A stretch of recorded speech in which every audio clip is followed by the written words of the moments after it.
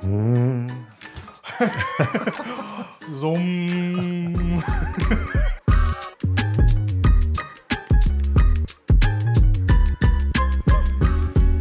Hey everyone, I'm Anso and this is my design studio. This is episode 2 of designing a folder, and if you watched the previous episode, this is pretty much as far as we got. I had some sketches by hand and some relatively loose sketches on CAD. What I usually do when I reach this point is I let a design simmer for a couple of days. In reality, what happened was that this design simmered for the better part of 3 months. And I've been trying to figure out exactly why that was. Well, for one thing, it was over the summer holidays and things were just running at a different pace. But also I was facing some difficulties with the mechanism, which kind of left me running my head against the wall.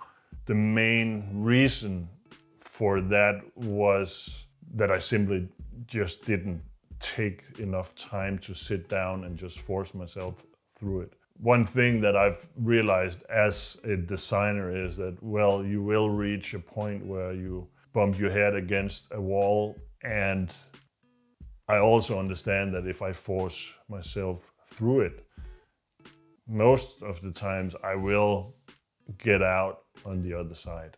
This is simply just the terms of being a professional. If you give up, well, that's definitely not gonna get you anywhere. I didn't at all give up. I just had other projects that I could work on, and this project, I've also really felt that it needed a longer time to simmer than usual. With this project, I'm presenting the first folder project that will become shop built. This summer I introduced the 25th anniversary Anso sheep's foot version. This is shop built, which means it's mainly built by my team in my shop, but I'm less involved than with my full customs. And this project we're working on today will also be shop built. So it will be generally more available. It will have a somewhat lower price than my full customs.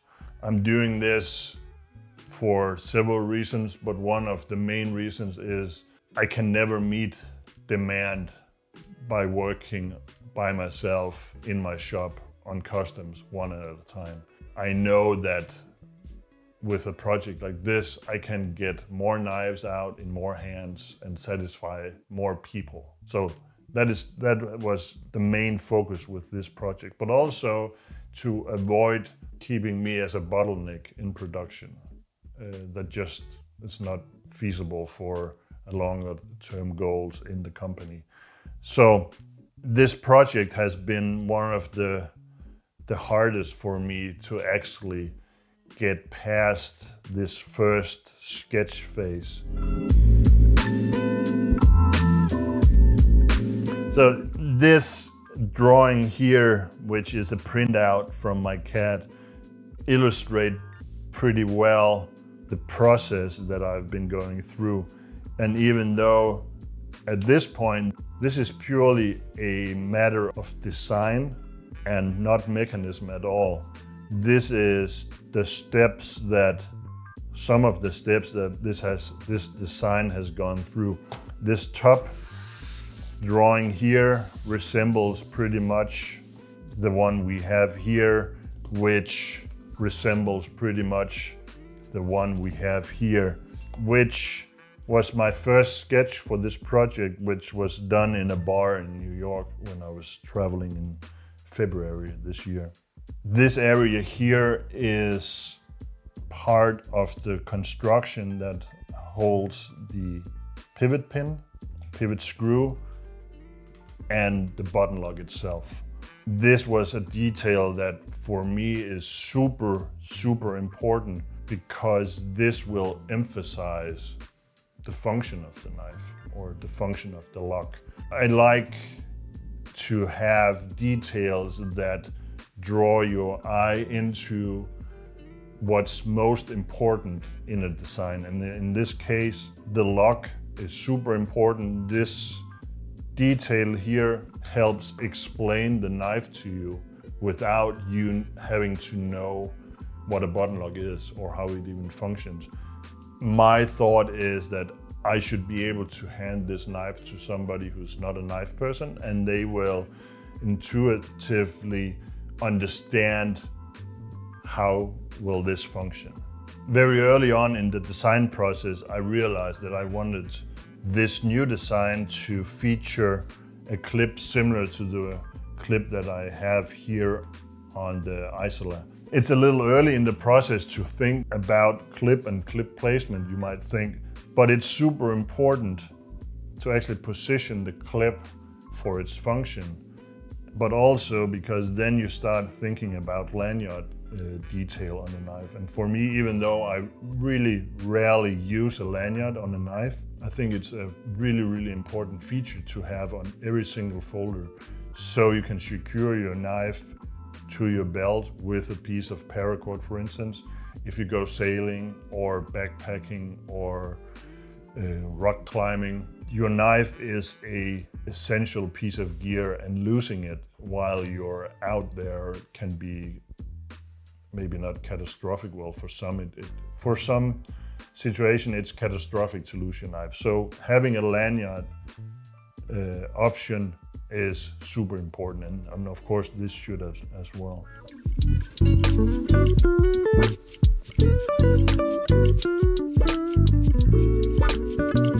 I've actually constructed an inner liner, and I would actually go as far as not just call it a liner, but a chassis, where the full construction of the knife is held together by the inner mechanisms, the inner chassis made from titanium.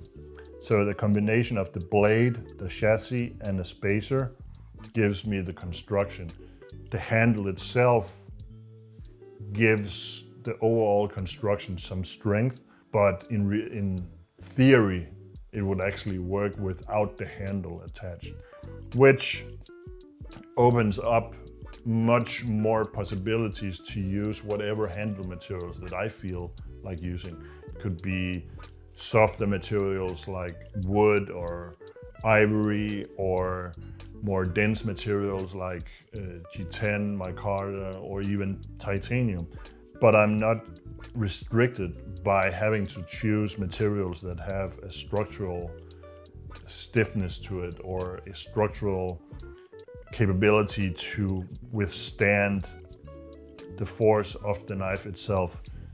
I've solved that by adding the chassis on the inside. At this point in the process, I decided, okay, it's time for one, to draw it in a 3D, and my team helped me do that.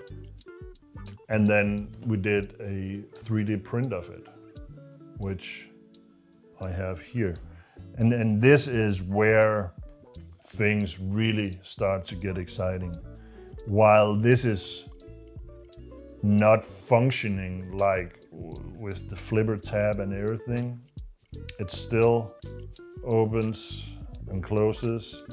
I can attach the clip. I could see, okay, the clip was actually not working as well in a physical form from this size standpoint.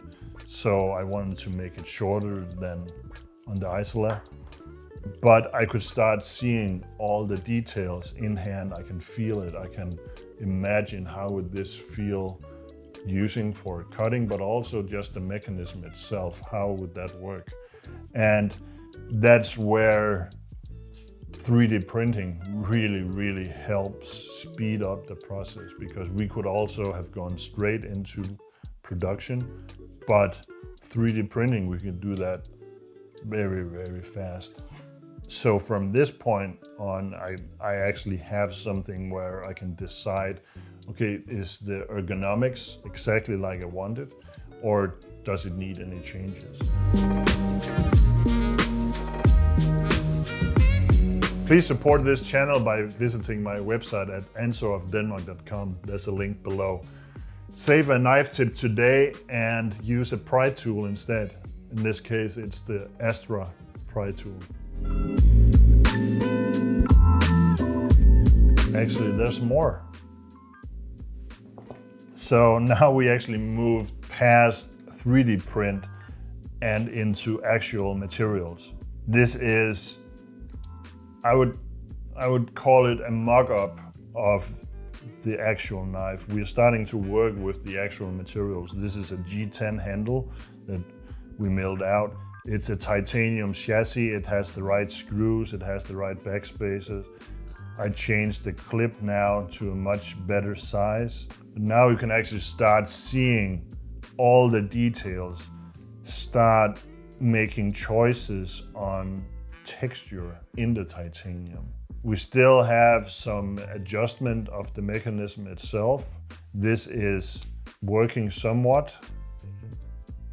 The flipping mechanism needs some adjustment and the lug itself needs some adjustment, but we are so close. And I think this is one of the things that happens when you get excited about something. Then things really start taking pace. And I'm just so overly impressed by my team and their effort into making this a reality. So in 6 working days, we went from a 2D sketch and to super close to the final product.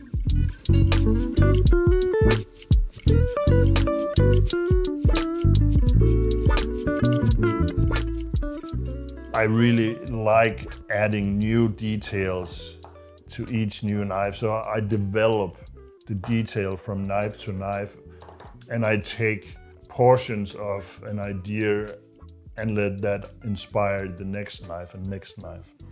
So for this one, the lanyard goes through the handle side here and then out of the spacer here. And I really like how this turned out. In the first episode, I mentioned that I wanted this to be a front flipper. That's a difficult word. But I actually backstepped a bit on that.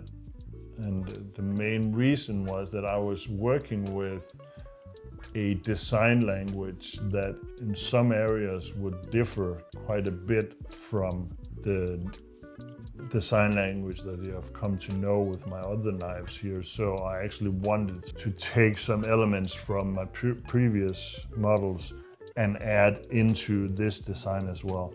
So I went with a more traditional flipper tab for me, which is, I guess you would call it a traditional flipper tab, but it ties bonds to the isolate folder, which is one of my newer models here.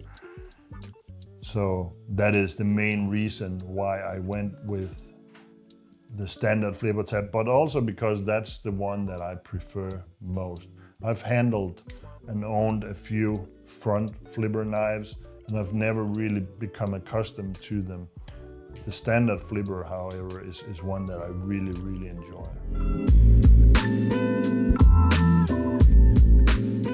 One thing that actually was a little different for this project was that my team said to me, Jens, you need to name this before you start making files and send to us, because we've tried before to have files on Dropbox saying new folder 2, new folder 3.2, and as you can probably imagine, that can give you some kind of misunderstanding. Plus, when you start naming all the single files on CAD, new folder backspace, a new folder clip, and then you have to go back and change all of that into a new name, that's just not ideal. It's actually, for me, it's one of the most difficult things about this industry is naming each knife.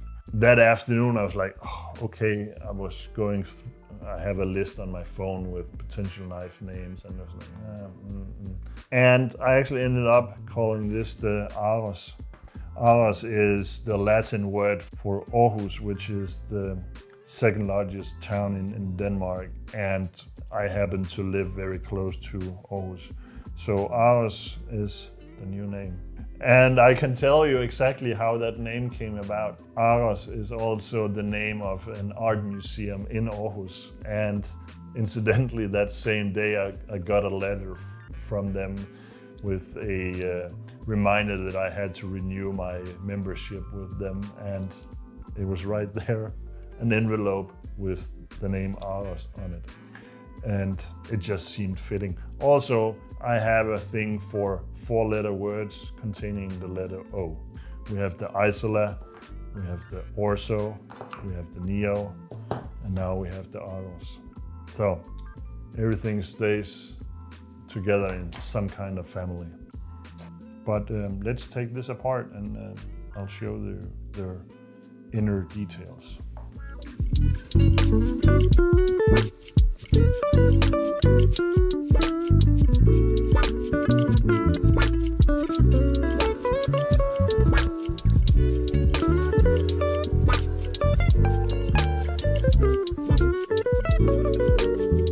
So here we have the main chassis construction. This is what holds the whole knife together. This encapsulates the locking mechanism. It has the back spacer, it has the clip, everything here. So in theory, you could assemble the knife without this. I wouldn't recommend it, but in theory you could. So I actually like that the handle itself doesn't hold any strength to it. Everything is held together here, and it's a solid construction. This is milled out of a solid chunk of titanium, then reduced to 2 millimeter thickness for the main body, but you have these small islands that goes through windows in the handles. And one of the things that I really enjoy about this is you would be hard pressed to see anything like that in a standard production version of a knife, just because this is extremely expensive way of reducing a chunk of titanium into a less big chunk of titanium. It's just a really expensive detail to have the pivot and button detail go all the way through. That's one of the benefits of running your own shop, is you can do whatever you want.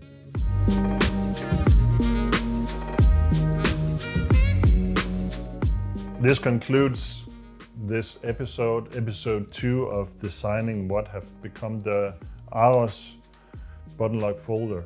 There will be an episode 3 where we present the final knife, so stay tuned for that. But I really hope that you enjoyed following this process from the first sketch from a restaurant in Manhattan, I don't know, two-minute sketch, over our sketching in the previous episode, to my CAD work, 3D print, to a mock-up of what is super close to be the final knife. I really enjoyed showing you my process, and if you have any questions along the way for ideas, or if I need to explain some of my process more in depth, please let me know in the comments, and I will answer any and all questions and comments. Maybe not immediately, but I will get to them along the way. So, hope you enjoyed this episode. Remember to hit like and subscribe and tell your friends. I'd like this channel to grow and spread out the word. Thanks so much. If you want to support this channel, please visit my website at ansoofdenmark.com. There's a link below. On my website you can find items like this Astra, the modular fixed blade.